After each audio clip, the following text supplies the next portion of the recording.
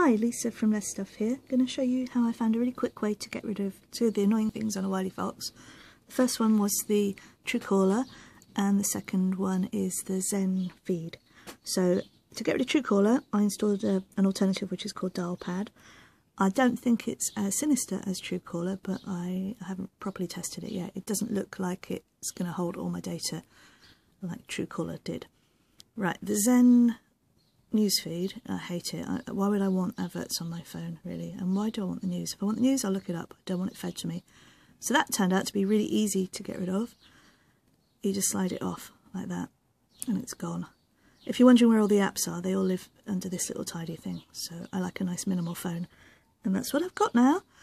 That's it. So it was the Dialpad as an alternative to the phone, the Truecaller thing, and just hold on the background and you can swipe off the Wileyfox Zen. Makes the phone a whole lot nicer. I'm annoyed it came with those things, and I'm annoyed that they were tricky to get rid of, and it took a lot of Googling and a lot of kind of fiddling around with, but now they've gone. Let's hope that this is a better option as a telephone than anything I've had before.